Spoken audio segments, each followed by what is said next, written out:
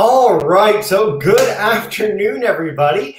My name is Jesse, and I am with Exploring by the Seat of Your Pants. I know we've got a lot of familiar faces today, but if you are joining us for the very first time as we come close to the end of the school year, then we are all about bringing conservation, adventure, and science into classrooms around the world through free live digital broadcasts. Now, this is the conclusion of our Epic Oceans Week, which is kind of sad. It's always sad when we end big program series. It's been a ton of fun. And for those classes that might have tuned in, you guys should check out our Ocean Week Canada website, which I'm going to pull up right here on the side of the screen.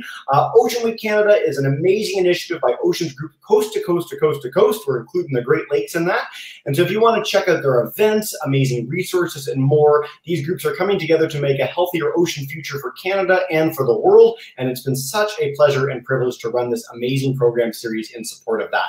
All our YouTube sessions are, of course, on our YouTube channel. We have a playlist with all the Ocean Week Canada programs if you want to check out more on sharks or Indigenous fisheries or all sorts of cool stuff that we've done all week long. So thank you for joining us again, and I'm excited to dive in. Now, as I said, it's a little sad we're wrapping up the week, but on a plus note, we are ending on a huge high note with one of my favorite speakers we ever bring on the broadcast, and that is Dr. Bill Halliday. He's joining us in Victoria, BC, and his work has him with the Wildlife Conservation Society of Canada, where he gets to go up to the high Arctic, some of the most remote and amazing places on this planet, to work with communities in getting marine soundscapes, listening in on that deep underwater world of all the amazing creatures that we share the North with. So if you guys are as excited as I am to dive in on a big adventure, let's get started. I'm going to turn it over to Dr. Halliday, and we can take it away. Dr. Halliday, thanks so much for joining us today. Thank you, Jesse. It's great to be here. Awesome. Nice to have you here, and so excited. We've got already like at least 15 classes from across Canada, the US, India, and more. Welcome into all of them. And if you want to bring up your presentation and kick us off, I'm excited to get ready. Perfect. Nice shirt, by the way. I think it's very suitable. Thank you. I was going to talk about it in a minute. Okay. I won't steal your thunder then. All right. So thank you for joining, everyone. My name is Bill Halliday. I work for Wildlife Conservation Society Canada, and today I'm going to talk to you about my work with Arctic marine mammals and climate change. So a bit about me. Well, a long time ago, it feels like a really long time ago, I started my work in biology in the field. I was an undergraduate student at Lakehead University in Thunder Bay, Ontario. And my first field season, my first summer doing any field work was actually in the Arctic. I went to Herschel Island, which I'll show you all on a map later on. And I spent the entire summer trapping lemmings. Lemmings are small little rodents who you might have heard about through a video game or through the misinformation that they commit mass suicide, which they do not, by the way. So that was me a long time ago. And then in my for my PhD research, my doctoral research, I switched gears again. I started working on snakes and beetles and how they select habitat. This is a photo of me in the middle. And now here I am, many years later, up on the sea ice in the Arctic, where I was that year putting out an acoustic recorder into the water to listen to marine mammals in the Arctic. So I've been all over the place. You can see that I'm wearing a shark shirt today. That's for two reasons. One, sharks are really cool. And the organization that I work for is Global Wildlife Conservation Society. And this is a shirt that I got from them from the New York Aquarium, where they have some sharks. And we also have a shark program elsewhere in the world. Number two, all my whale shirts were in the wash, which is why you didn't get a whale shirt today. So where have I been? Here's a map of North America. The yellow stars are places that I've lived. So I've always lived in Canada. I grew up in northern Ontario, just north of Lake Huron. And then I moved up to Thunder Bay in northwestern Ontario, north of Lake Superior. And then I moved to Ottawa to do my PhD. And now I'm way across the country in Victoria. The red stars are all the places that I've been lucky enough to do research. Up in the Arctic, you can see two stars way up there in the central and western Canadian Arctic. Herschel Island is just a little bit further to the west, right by the Alaska border. But I've also done research all in southern Canada as well, around where I live now, Vancouver Island, in northwestern Ontario, and also near Ottawa and Quebec. And then I had the lucky chance to go down to Arizona to do one bit of field work as well. So I've been all over the place, but right now I'm almost exclusively focused on the Arctic. So the Arctic is home to some very spectacular mammals, and marine mammals, and I'm just going to introduce you to them now. We've got bowhead whales. Bowhead whales are the longest living mammal in the world, known to live at least 200 years old. They also have the biggest head of any marine mammal, of any animal, really. Their head makes up a third of their body, and it's just this huge, ginormous skull that they can actually use to ram into the ice and break through the ice so that they can come up to breathe. We also have narwhal, the unicorn of the sea. Narwhal live exclusively in the Arctic, in the eastern Canadian Arctic and Baffin Bay region, as well as around Greenland. Unfortunately, they don't live in the areas where I study, so I don't get to study them, and I wish I did because they're super cool. Next, we have beluga whales, known as the canaries of the sea because they sing so much. They have such unique vocalizations, and they're so varied, they're constantly changing. They're very cool. Also called white whales because they're white. They live almost exclusively in the Arctic, except for the Canadian population that's down in the St. Lawrence River. And some of the classes might actually be close to that, or maybe have even seen belugas in the St. Lawrence River before. But most of the world's belugas live in the Arctic. We have two known seal species that live exclusively in the Arctic. Bearded seals, named after their beard. They have big whiskers that look like a beard. And they have one of the coolest songs I've ever heard, and I'll play for you later on. And then we have ring seals, the smallest seal in the world. Cute little guys named after the rings on their fur. And they also make cool vocalizations, but I'm biased. I think all of these animals make really cool sounds, which we'll talk about later. So what makes these animals special? What lets them live in the Arctic? Well, for one, they all have thick blubber. Blubber is the fat underneath their skin. It serves as insulation. It keeps the cold water outside, and it lets them keep their heat on the inside. So they have thicker blubber than any other related marine mammals. Skipping too fast. They also have a lot of adaptations for dealing with sea ice, for living in an ice-covered ocean. All three of the whale species have a reduced dorsal fin. Their dorsal fin is the little fin on their back. If you think about something like a killer whale that has this giant fin on their back, killer whales can't go through sea ice the same way these Arctic whales can. And it means that their back fins, their dorsal fins, don't get stuck on the ice as they're swimming through water that's covered in ice. They have thick skulls, like I mentioned. The belugas and the narwhal also have thick skulls, not as thick as the bowhead, but that's used for ramming through ice. And then the seals, they have particularly long claws that they use for digging into the ice. Ring seals are actually able to dig through the ice and maintain breathing holes as well as dens for their young, which they actually give birth to on the ice. So all Arctic marine mammals rely on ice, and that's what makes them very special. Seals use ice for hauling out, so when they need to take a break from swimming, they climb out onto the ice and they take a break there. They use it for mating and giving birth and raising their young. Whales use ice for predator defense. If a bunch of killer whales are around trying to eat beluga, bowhead, or narwhal, one of their biggest strategies is to find the nearest patch of ice and hang out there. Because, like I said, the killer whales with their big dorsal fins can't get into that thick ice the same way that these other Arctic whales can. And finally, beluga, narwhal, and ring seal all eat fish that only live near sea ice. These fish are ice dependent. They eat sea ice algae. And so belugas, narwhal, and ring seal are very linked to this ice because that's where their food is. So all this to say, sea ice is important to Arctic marine mammals. What's going on with sea ice right now? I have a video loaded up here that was produced by NASA. So this is all based on ice data collected from satellites. And once it finally loads here, and if it doesn't load, I'll get Jesse to go, but it looks like it's thinking about it. Here we go. All right, I'm going to hit play. And so I'm going to describe this video as it's loading. So we've got really thick old ice as the really, really white colors in the middle.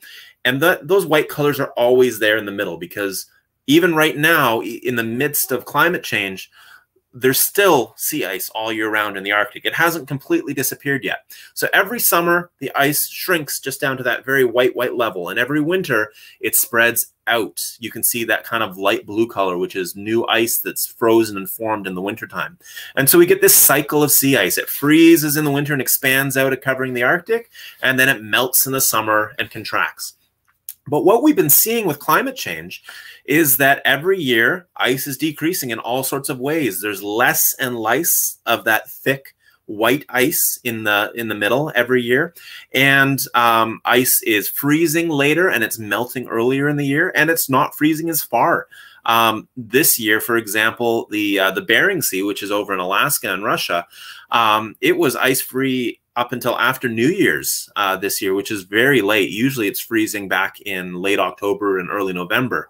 So we're seeing these just drastic changes in sea ice, less and less sea ice, which means less habitat for these animals. And I'm going to stop that video there and move on because it could go for forever. So what does sea ice loss mean for Arctic marine mammals? Well, for one, there could be a shifting timing of their migration because many of these animals migrate great distances. For example, the belugas and bowheads that I study, they migrate 3,000 kilometers one way every year. So 6,000 kilometers in total every year as they migrate to the Canadian Arctic in the summertime, and then they migrate over to the Bering Sea in Alaska in the wintertime. So if ice is melting earlier, it means that they can migrate to their summer area earlier. And if it's freezing later, it means that they don't have to migrate back there later. They can stick around in their summer area for longer. Shifting habitat use, because if there's less and less ice and it's kind of changing where it is, it's maybe getting further and further offshore. Maybe these animals are tracking that ice and they're kind of following the ice, especially for the animals that rely on ice for food. The loss of sea ice is also leading to a changing food web. So maybe you've learned about a food web or the food chain in your science classes so far. So the food web is all the way from the tiny, especially in the marine environment, all the way from tiny little phytoplankton that get energy from the sun and create their own food, to the zooplankton that eat the phytoplankton, to then all the animals that eat the zooplankton, which include fish, bowhead whales, other invertebrate animals, and then of course the top predators that are eating the other vertebrate animals, the fish. So the belugas, narwhal, and seals that are eating fish, or even the killer whales who are eating the whales and the seals. So that's our food web. We've got all the way from the very simple organisms that make their own food, all the way up to the complicated animals that rely on other animals for food. And this food web is shifting.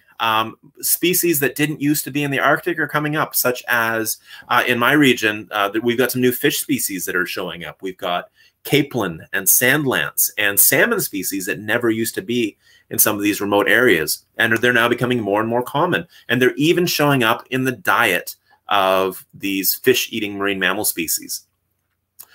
There could be more competition with southern species. So if we've got other whales coming up, so for example, over in the Chukchi Sea, north of the Bering Sea, so this is over in Alaska and Russia, we're seeing more and more humpback whales and minke whales coming up that never used to be there, and they're coming for longer periods of time. So new species shifting in the Arctic. They are competing with the native species, like bowhead whales, for example, for food and maybe even for space. So there's a big implication there for the animals. And finally, less sea ice means more access for humans.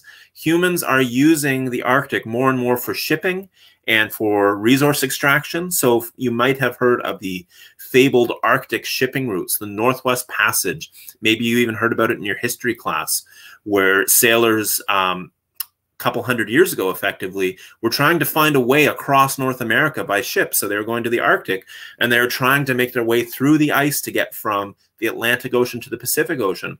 Well, now that shipping route is ice-free all summer long. So people trying to do that route don't run into the same issues that they did 200 years ago because of sea ice loss. And as there's less and less sea ice in the Arctic, these routes are becoming more and more popular. And these ships are causing a lot of disturbance to marine mammals. So those are the issues that marine mammals are facing. What do I do? Well, for one, I work for a conservation organization. So we are very interested in conserving these species. That means that we're interested in making sure that they still have habitat to live in, that they're not getting too disturbed by humans, that they're protected. And so to do that, I use a bunch of different approaches, but the main one that I'm going to talk to you about today is underwater listening. So that's where we take a microphone and put it underwater. This is the microphone is called a hydrophone. And we listen to the sounds that the marine animals are making, specifically the marine mammals, but also fish. Fish also make sounds, and we can monitor them with underwater listening. We also listen to noise from ships.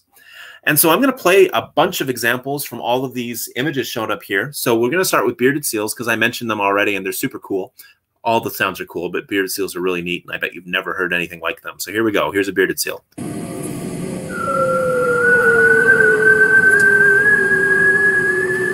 Kind of sounds like a sci-fi movie. They hold these long calls called trills. They go from high frequency down to low frequency. They go up and down and down and up. And they can hold these calls for well over a minute at a time. And you try to whistle for a minute and see if you can do it, because I bet you can't, because I certainly can't. Very cool sounds that they make.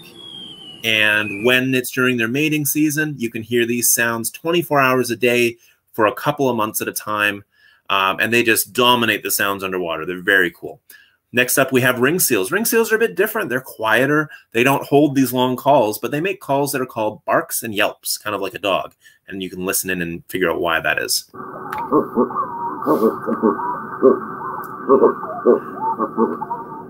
So they kind of chatter. They go.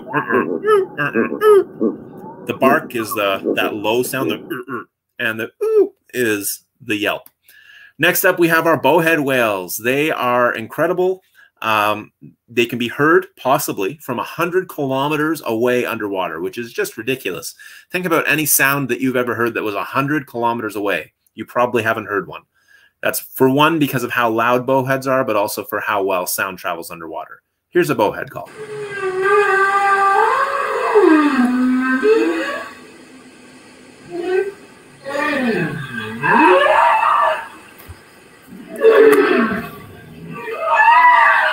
And they make a bunch of different calls. One of the most common ones during the summertime is just a low moan. They go, mm. It's not that interesting, but you can hear it from very far away. But during the wintertime and during their fall and spring migrations, they sing. And singing is somewhat like those calls that you just heard there, but they'll repeat them. They'll sing these repeated notes over and over again, which are very cool. And finally, we've got belugas, our canaries of the sea. And you could just listen to them and figure out why I call them that.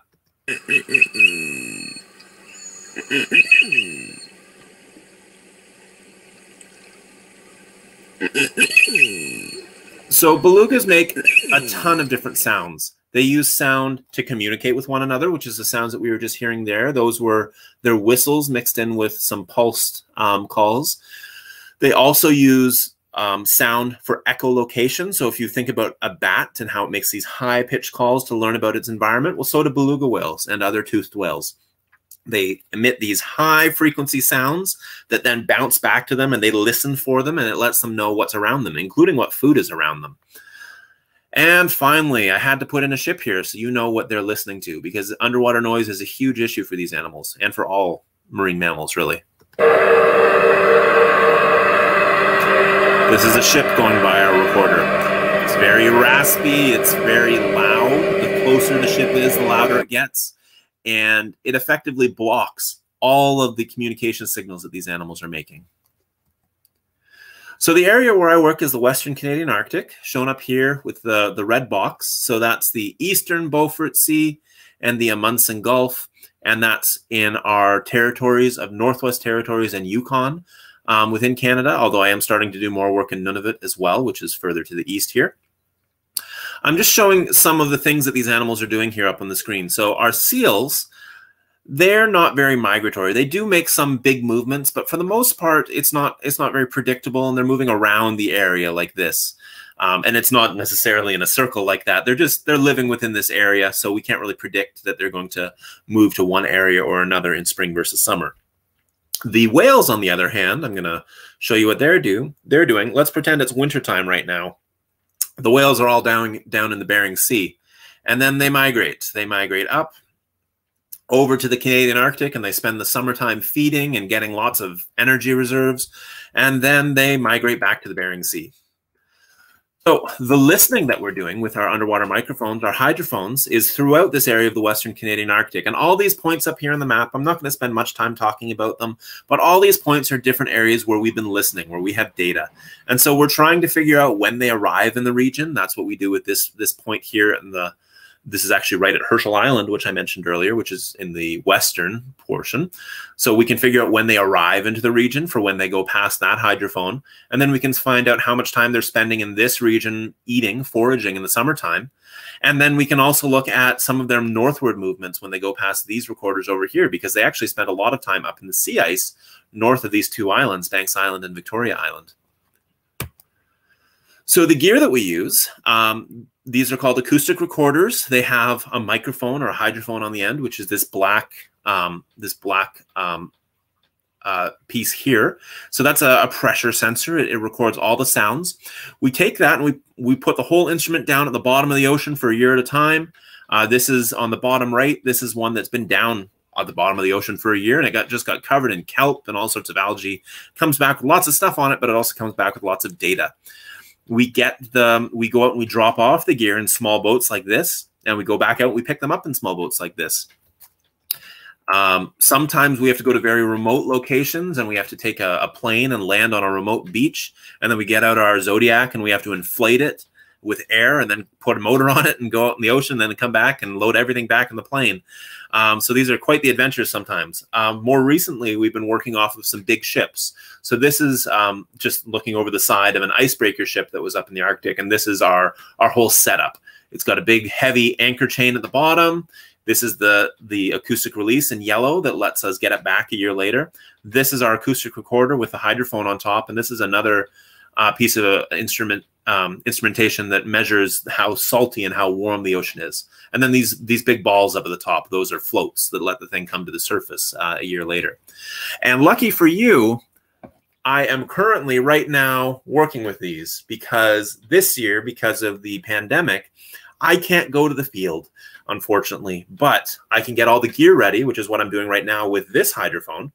And I'm shipping it up to people who live up in the communities where we work, and they're going out and putting things in the water for me. So I'm getting all the gear ready here, getting everything ready, shipping it up to them in a box, and all they have to do is tie a couple of knots, go out on their boat, and drop it in the water for me effectively. And that's what we're doing again this year.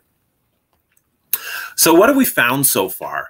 Well, I'm just going to show you some figures, some graphs.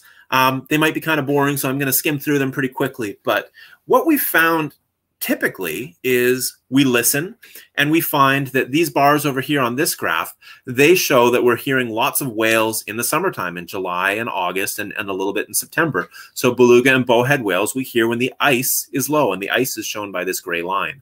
But then the ice starts to form and the whales go away. They do their migration. But then we start to hear the seals, which are shown here by these different gray bars. We hear the seals a lot when the ice is around. If we zoomed in on this portion here, July, August, and September, we'd also start hearing ships and small boats, which is what we see over here. We don't really hear those ships when there's lots of ice around, but we hear them a lot, especially in the end of August and early September, which is what this figure is showing. But we've been recording for long enough, and because we've been recording for year-round recordings, we're looking for differences in patterns. What's happening with these animals? And just recently, the winter of 2018, 2019, we recorded bowhead whales in the Western Canadian Arctic all winter long. They didn't migrate. They stayed, or at least some of them didn't migrate. They stayed in their summer foraging area in the winter. That could be related to ice. The ice was thin enough that they could survive in this environment, even when the ice was, even in the peak of winter when ice was at its highest. So those are the sort of things that we're trying to measure. We're trying to measure if their migration timing has shifted, but maybe they even skip their migration entirely and stay in their summer area all year long. We're also trying to look at how whales are responding to ships. What happens when a ship comes by? Do they change what they're doing?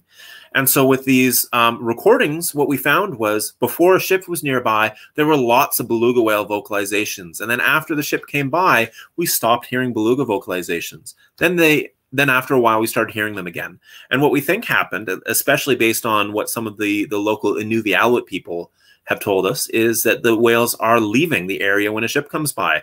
They hear a ship, they leave. And once the ship is gone, they come back. This map on the left is just showing all of the ship tracks in red and the acoustic recorder with this star here. So that's kind of what we were doing. We were listening from this area, and all the ships were coming by here.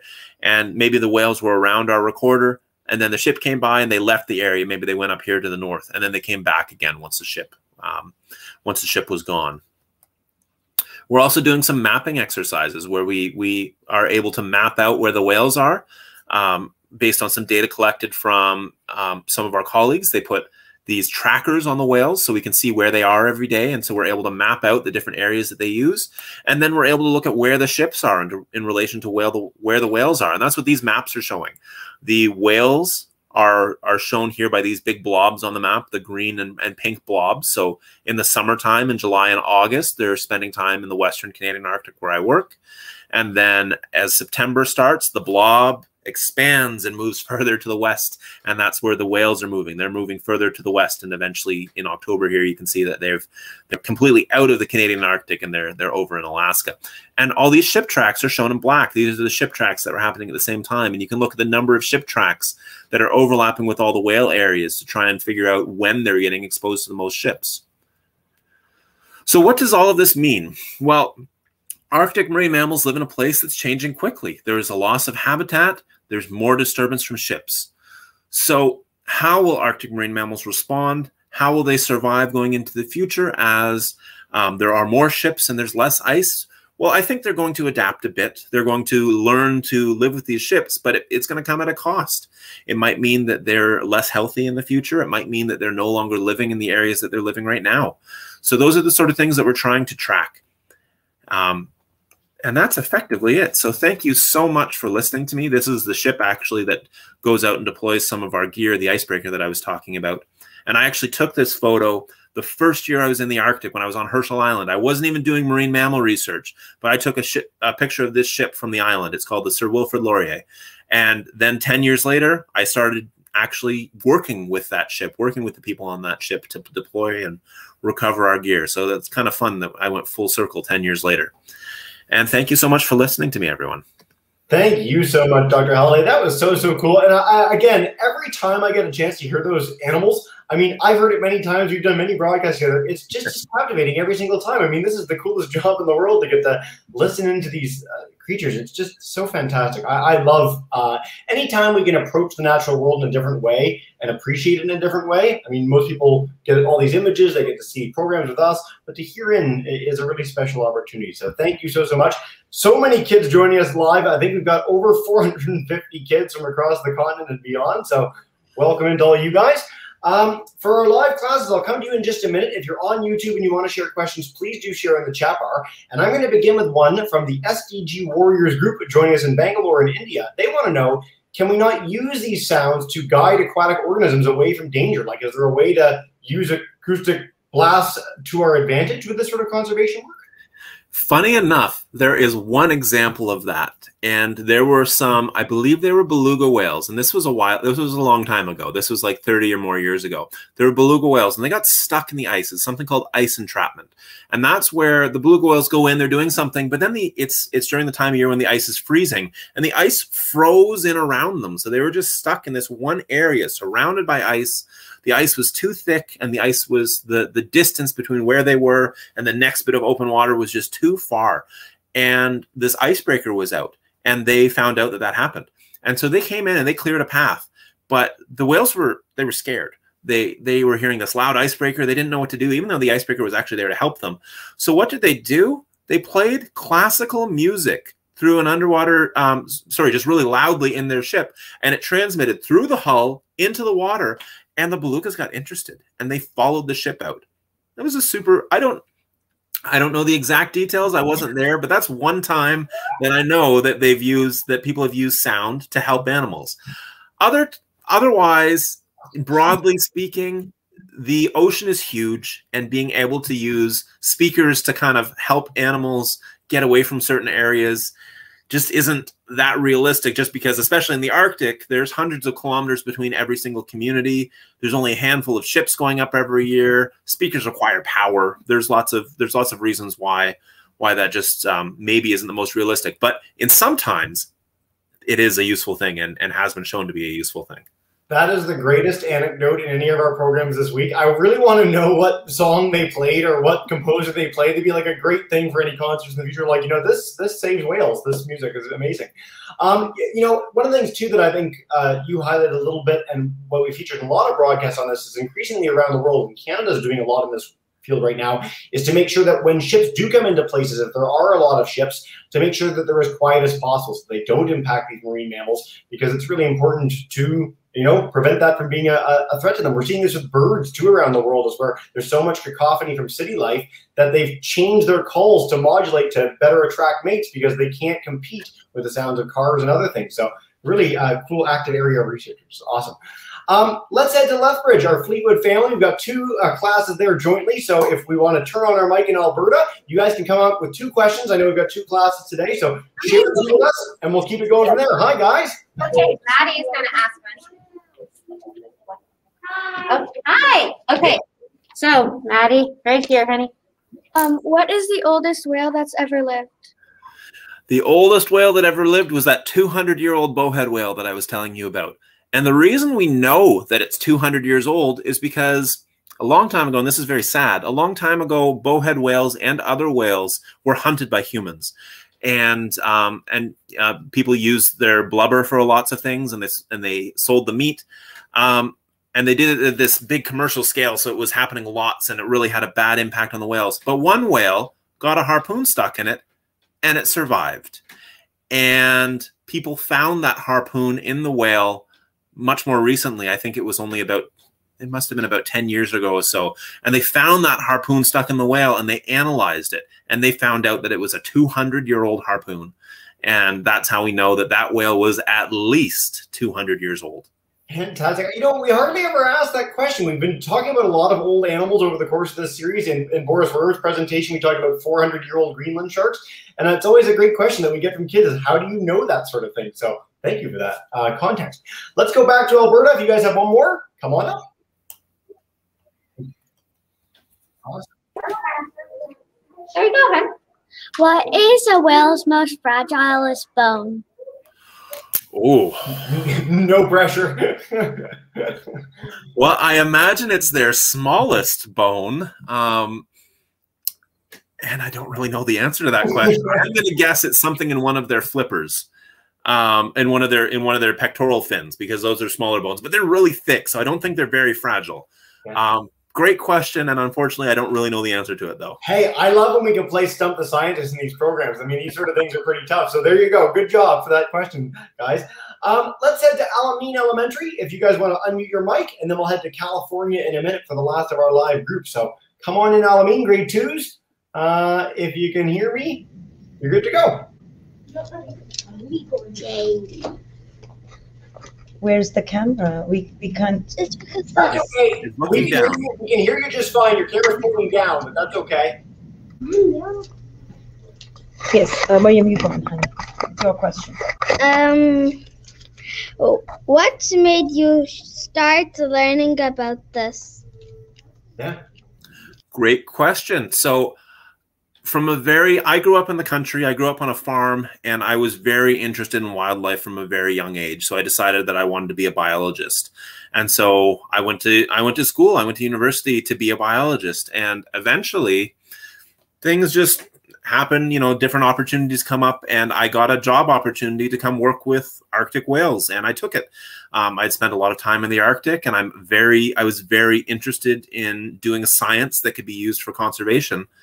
And that's one of the main reasons that I did it. It wasn't necessarily that whales are my favorite animals or anything like that. It was that I have a love for the Arctic, and I have a passion for conservation, and there was a good opportunity to do good conservation work on Arctic whales and seals. I love how many of our speakers come in, and it's this early interaction with wildlife that tends to lead to so many amazing careers. And I think that's such an important message for kids, that if you get somewhere epic, great, but just take that time to go to local parks, streams, forests. It makes a world of difference. And, you know, whether you end up an amazing scientist like Dr. Halliday or not, if you have that backdrop of being inspired by nature, it can go a long way to really doing some great things in your life. So great answer. Let's head to Miss Camarina's class, joining us in Los Angeles. Just unmute your mic, and you are good to go. Hi, thank you again for having us here on our last day of school. I have a 5th grade student named Bevins that has a question for you. Go ahead, Bevins. I would just like to know, in the ocean, what are bowhead whales' greatest enemy or rival in the ocean? Oh, their greatest enemy, the killer whale. And the killer whale is probably the greatest enemy of every single whale species, because despite killer whales only being, I don't know, a third of the length of a bowhead whale, they hunt as a pack, if you think about a pack of wolves. And some killer whales, not all killer whales, but some killer whales are whale eaters and seal eaters. And so they specialize on hunting whales. So a group of killer whales or orcas will surround a bowhead and will hunt it and will continue harassing it until they get their food at the end. So that would definitely be the greatest rival of bowhead whales.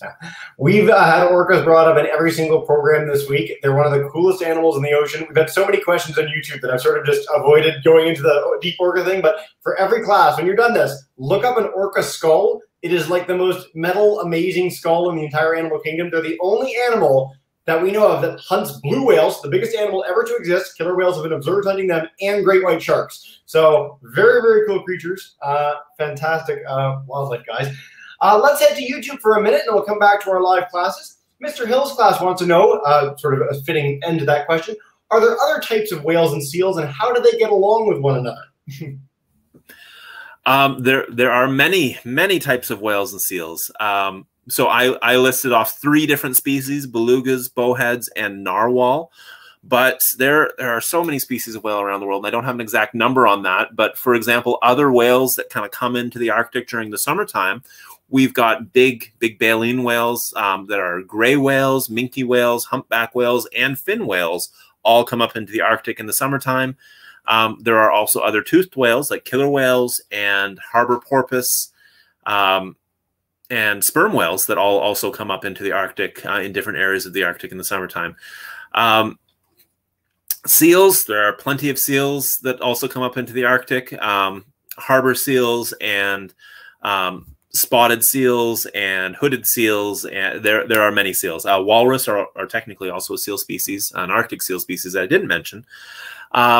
In terms of whether or not they get along, you don't often see mixed groups of marine mammals because they're very social with each other. They tend to live in family groups. Often, especially our toothed whales like killer whales and dolphins, for example, they live in their family groups, so they don't really want to get along with other species or even other groups of whales. They just tend to avoid each other. There have been very interesting cases, though, of some whales from different species getting along with one another. For example, there was a narwhal, I believe, that came down and it was in the Gulf of St. Lawrence in Canada, and it got picked up by a pod of belugas, and it hung out with belugas for a summer. And it seemed, we think it probably made its way back to the Arctic after that. But it was just seen swimming along with belugas, which is not necessarily something that we see up in the Arctic. But in this area where there were no other narwhals around, it found a group of similar species and it hung out with them. How about that? The only example I've ever seen, which our students can readily see, Blue Planet 2, which is the best natural history documentary ever, has an episode off New Zealand where they've got bottlenose dolphins and false killer whales that are sort of going with one another and communicating, it seems, with one another, which is super, super neat. But I love that beluga story. Yep. Our Los Angeles class, just for you guys, if you ever get the chance to go whale watching, any of your students, gray whales and fin whales, I know, are off the coast of California. Really spectacular animals, especially fin whales. They're so big. They're so amazing. What a neat creature. All right, we've got time for 3 more questions. Time flies when you're having fun, Bill. So let's go back to Alameen. You guys got your camera all on, so unmute that mic. And welcome in, guys. Hey, grade 2s. You were all in front of the camera 2 seconds ago. Come on back up. Unmute the mic. We can't hear you yet. You got to unmute. There we go. You're good. Yes, go ahead, Daniel. Unmute. Yes, it's done. It's unmuted. You can. Can narwhals break ice? Yes, they can. They wouldn't necessarily be using their big tusk for it, though. They'd be using the top of their head. Not very thick ice, maybe up to 30 centimeters or a foot thick. Nothing thicker than that. But yes, they can break through some ice. They'd have to be careful, though, because they wouldn't want to get their tusk stuck in it. I'm trying to find this other question. We've gotten so many questions in the chat. I know that Kevin in Ms. Vienkamp's class wanted to know which whale can call the furthest. Like, is there one that we can record from the furthest distance away?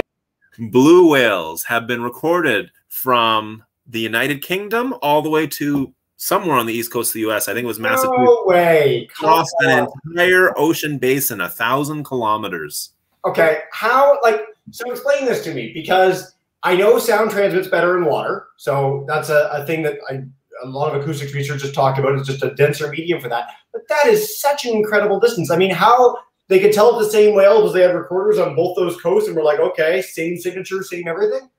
Yep, and they would have done the speed calculations as well, because we have the nice thing about acoustics is it's based in physics, so we get some very precise calculations. But there's something called the SOFAR channel, which is a weird term, SOFAR channel. It's about 1,000 meters deep in the ocean, and it is the most efficient sound propagating duct anywhere. And effectively, a signal will come down, it'll get stuck in the SOFAR channel, and it'll just start bouncing back and forth and keep going all the way across the ocean. And so because blue whales are so loud, and the SOFAR channel is kind of the perfect environment for low frequency blue whale calls, they were able to do it from one side of the ocean to the other. That is, I mean, it's truly, sorry, I mean, like my grin hurts actually a little bit. It's so cool. I mean, that is the neatest thing. You can call across an ocean. I mean, we have telephones and we have video calls and we're able to do this sort of thing. But to think that animals could rely on something like that and to learn to utilize that. And so, anyway, just unbelievable. Very cool. Thank you for that question, Kevin. Let's head to Miss Camarina, and then we'll wrap up with a great question from our YouTube groups. Oh, there you go. Okay. Yes, I have a student named Ashley in our 5th grade class that has a question. Go ahead and unmute, Ashley. Is there any whales that might become extinct? I think the question was, are there whales that might become extinct? Is that correct? Yeah. Yes. All right. So I'm going to focus on some of our Arctic species first. So all species of whale have been assessed by scientists for kind of how big their populations are and what threats they're facing. And so there are a number of species that are considered at risk of extinction. So for example, the bowhead whales that I study, they're considered special concern, which is a kind of technical way of saying they're okay right now, but they've got a lot of big threats. The beluga whales are considered, that I study, are considered not threatened because they're one of the biggest populations and they're quite healthy. But beluga whales in other locations are definitely considered endangered. So for example, in Cook Inlet in Alaska, or in the St. Lawrence River here in Canada, both of those populations are considered endangered because there's only, I think the St. Lawrence has about 400 or so beluga remaining, and they were having a lot of trouble having healthy calves. The mothers would have calves, and then the calves would die, and so they just weren't able to have healthy babies, and the adults were dying off a bit as well. So that's one population of the species that I was talking about today, for example, that's considered very endangered. There's another species of bowhead whale that lives over in on the east side of Greenland in an area called Svalbard. So between Greenland and Svalbard, and look that up on a map because it's a really cool spot. But that's the Spitsbergen population of bowhead whale. And last I heard, the population estimate was around 100 whales left. And that's because of commercial whaling. They were hunted nearly to extinction, and they've rebounded a little bit, and it ends up that they're living in a really hard area for us to survey, so we don't have very good estimates of them.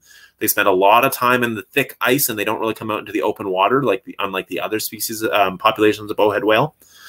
The most endangered whale in the world is the vaquita, which is a small porpoise that lives in the Gulf of Mexico, I believe. And there's just a handful of individuals left in that area.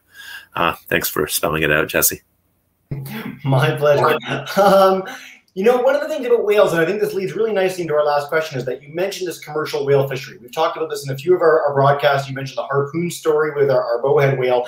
And one of the great transitions ever, in fact, and helped inspired by soundscapes of hearing whales for the first time and how amazing that was and their ability to communicate, led to this near total ban on whale hunting around the world. There are still some whales hunted by some countries and in a much smaller volume than they used to be. But this allowed whale populations that chance to recover from human influence to some degree. There's a lot of threats still facing them. We've talked about those today.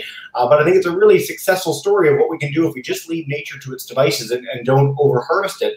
And so a great question for Mr. Hill's class is, how can we help save the environment? What is one thing that every student can do? Whether they're on a coast or not, what can people do here today to help protect whales or the environment in general?